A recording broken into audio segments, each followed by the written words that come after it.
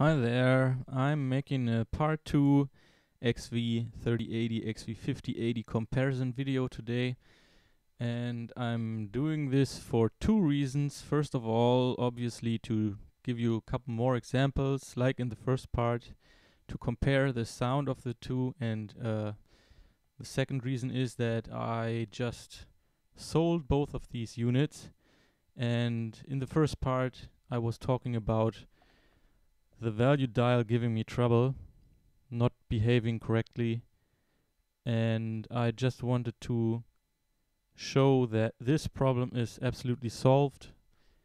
I don't know what it was uh, that made it all work out in the end, but as you can see, maybe I'm going to zoom in a little on the 5080 here, so that you can see exactly what it is that I'm doing. Moving the dial to the right, you can see when I move it a little faster, the value is always increasing, just like it should. Moving it to the left, the value is always decreasing. And this problem might have been solved after I renewed the operating system for this machine. It now has the version 1.30. And ever since I did that, the value didn't give me any trouble. Value dial didn't give me any trouble anymore. So this problem is definitely solved, as you can see, and you will see later on when I'm doing the comparison stuff that no more changes in value will occur.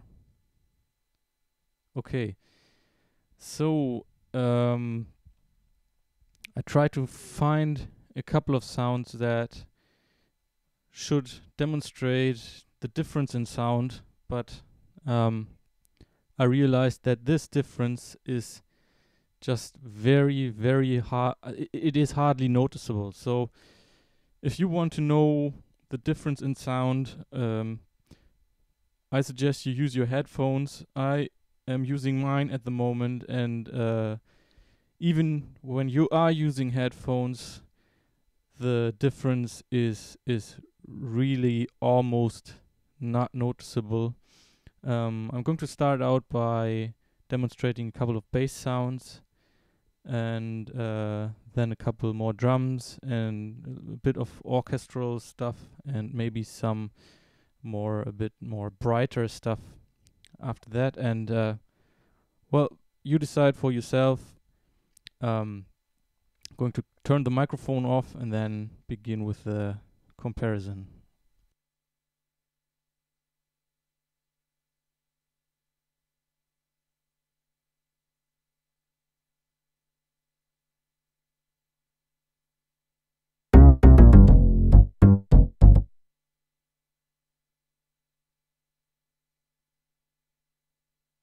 Okay, the level I was using is a bit too high. Have to turn it down.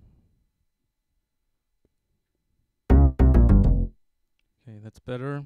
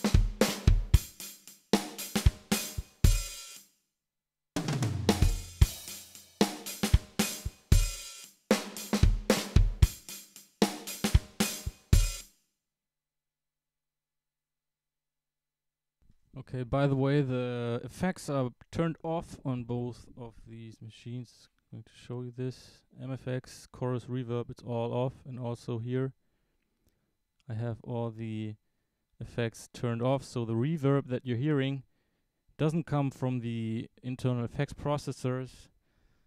That must have something to do with the way these samples were recorded. Okay, just so that you know. Maybe one more time.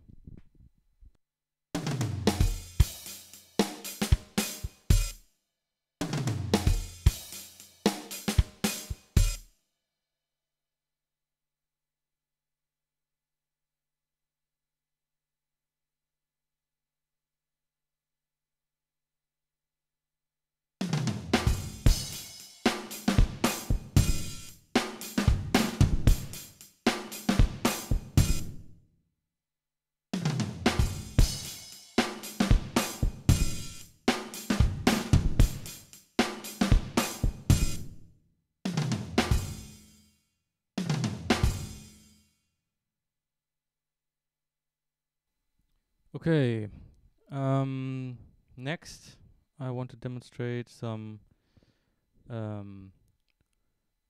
orchestral stuff. Let's see where, don't know really where. Okay, that must be C46, let's see, C46. And by the way, as you just, as you've noticed, when you push the value dial, then that's the accelerate function. And also this works perfectly on the 5080 as well. So it's really not a problem anymore. Okay, film layers. I really like these kinds of sounds. Okay, but listen for yourself.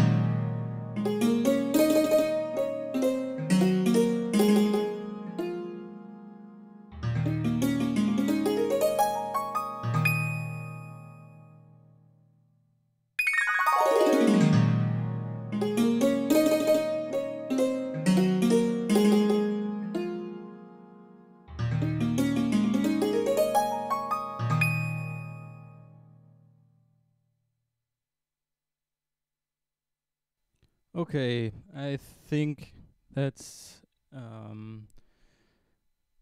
enough for now.